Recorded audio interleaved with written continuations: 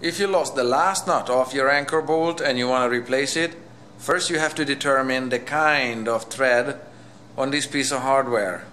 In this video, I will show you how to determine the thread pitch for metric threads or the TPI number for inch-based threads, and this determination or calculation method will work for any of the inch-based thread standards. I wrote UTS, Unified Thread Standards there.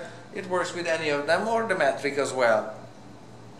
From then on, we will take the concept of pitch and we'll explain how tightening or preloading a bolt actually works, and we'll then move on to briefly go over one of the ways to preloading a bolt in a calculable or predictable manner is the turn of the knot method, and we'll briefly mention its pros and cons. Let's get started with pitch. Just what is meant by pitch? The pitch is a horizontal distance.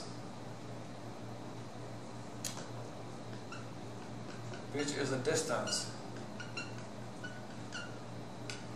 a horizontal distance on a thread from crest to crest. It is the distance the knot advances in one turn. It's important that you understand and memorize the concept and definition of pitch. That pitch represents a horizontal distance the knot moves forward in one full turn. So if the edge of the knot was at this crest, if it rotates around once, the edge of the knot will be here. If it rotates around one more time, the edge of the knot will be here. If it starts at this root here, where the edge of the knot is, in one full turn it will be there, and in one more turn it will be there. This is pitch. A pitch is a horizontal distance. It's very important for the concept of preloading or tightening a bolt. So this is how you determine the actual number of it. You grab a tape measure and you line it up like so. You line up any of the crests or any of the roots, for example, but we'll go with crests on this one and we'll go with the roots on the other one, on a metric example. You line up one of the crests with one of the lines here. This is ½ inch. Actually, it's going the other way around. This is 0 and this is going to be ½ inch for, it's easier to read from your point of view. Oops. And we count the number of turns from here on over a certain distance. This is 1, starting from here, so that's 0. 1 full turn, 2, 3, 4, 5, 6, 7, 8, and 9 full turns over a distance of ½ inch. Now let's double it. So that's 18 turns over a distance of 1 full inch. And I'm going to write that one down. 18 turns over a distance of 1 full inch, or 18 turns per inch. 18 TPI. 18 TPI is typically how threads are specified. So if you counted the number of turns over an inch on this one, you would come up with a number, say 8 TPI or whatever it is on the big anchor bolt. On this one, it is 18 teeth per inch, and that also means that the pitch from one crest to another crest, or from one root to another root, same thing, is exactly 1/18 of an inch. It's a fraction, don't worry about it. If you want, convert it to decimal. If you want, convert it to metric. Hey, in a decimal format, it's going to be 0.055555. It's an infinite decimal, and in metric, if you multiply this number by 25.4, you're going to get a 1.41 millimeter distance. Millimeters, decimal inches, fractional inches, it doesn't matter. It takes 18 turns to cover a length of an inch. Any knot would need to turn around, 18 times to advance a distance of 1 full inch. This is very important for the concept of pitch. Let's quickly look at a metric example. Just super fast here. Say, how about we line up those ones there. Okay.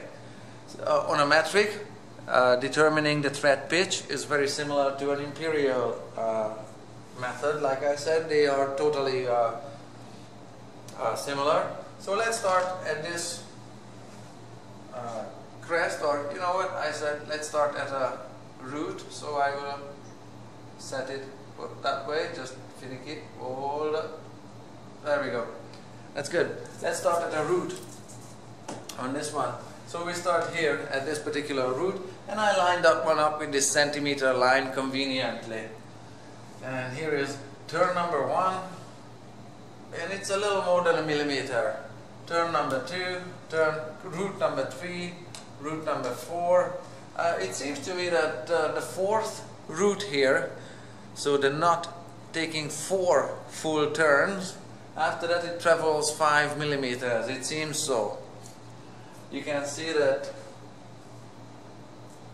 from this root to this root, the distance is slightly more than a millimeter, and actually it is like a millimeter and a quarter. But let's double it and see if it checks out over a longer distance again. So that would be the 5th, the 6th, oopsie, the 7th, and the 8th root. Yes, it does check out. The 8th root lines up with another multiple of 5 millimeters. So we have a total distance of 10 millimeters, and we have exactly, that's the 8th turn, 8 turns, and that gives us a pitch of 1.25 millimeters. So on this one, this is the pitch, 1.25. Now 1.25 millimeters, and on the previous one it was 18 TPI.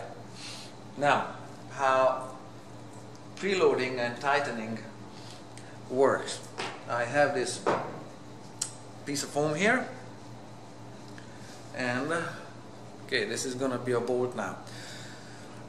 When the nut can advance on a thread unrestricted without clamping any wood or metal or any material together, it will just spin happily ahead. If it's got something in the way here, say here, the knot will only come up to the edge of this surface here. From here on, and this is important, from here on, from this obstacle, if the knot is forced to travel along the thread, it will so, but it will not get closer to the head of the bolt. See, if the bolt, if the knot, okay, here is the knot is traveling here, this is knot, and it's traveling in that direction, and this is say the knot hits something here that it can't go past by, and maybe I'll put it in the, well, I can't move it, sorry, because I wrote it on the whiteboard, not on the projector. Okay, so if the knot can't go forward but is forced to turn, it will turn and it will travel along the thread, but in the meanwhile, this is what's happening to the bolt. It stretches. If this is the head of the bolt and this is a nut, and if the nut is forced to move along the thread but it can't because there is something in front of it, it's going to be clamping the material with a greater and greater force and will elongate the fastener proportionately to the amount of travel that it's forced to take forward. Okay?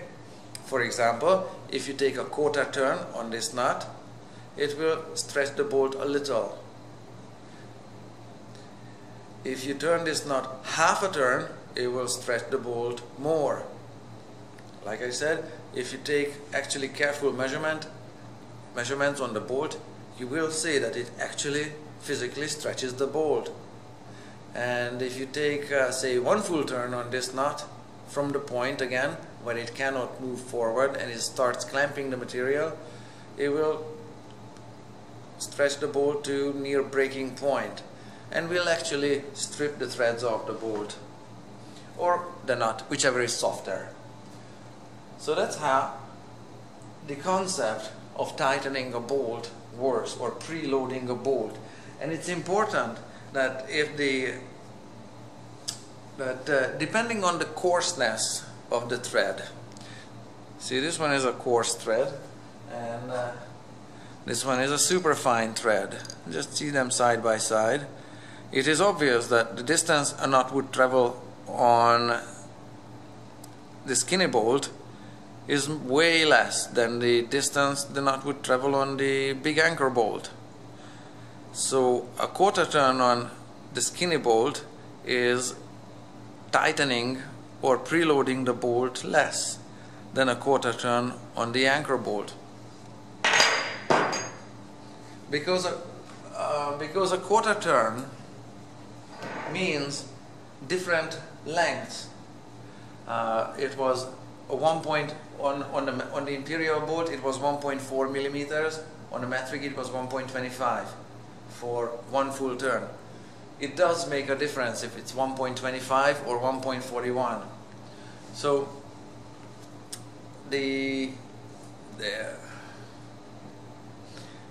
if a bolt is forced to travel along a coarser thread, a half a turn, it will tighten it or preload it more than if it's forced to turn or forced to travel along a thread with a smaller pitch. That's why engineers, that's why they are there for, mechanical engineers, determine how many turns you should be taking with a nut, and it will only work for that size of nut in that particular application. Okay, so don't take it home and work on your car and eyeballing torque specification for any of your vehicles. For working on vehicles, have a torque wrench, please, a calibrated one. On the job site in construction and working on steel beams, the turn of the knot method works very fine. And like I said, if you exceed the specifications, instead of a quarter turn, you go half a turn. The more and more you turn, the greater and greater force you exert on the nut, on the bolt, and it will stretch longer and longer.